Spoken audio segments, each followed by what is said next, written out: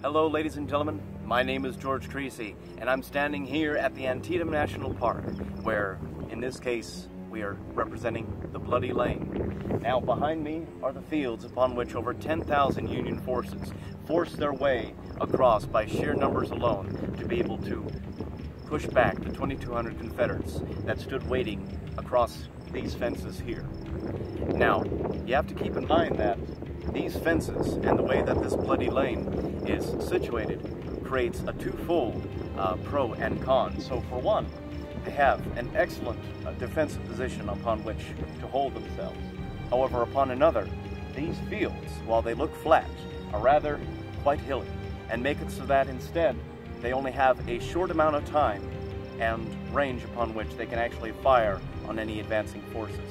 But they were able to withstand to over 10,000, almost 4 times their numbers, for over 3 hours before they were finally pushed back to the Piper Farms behind the camera.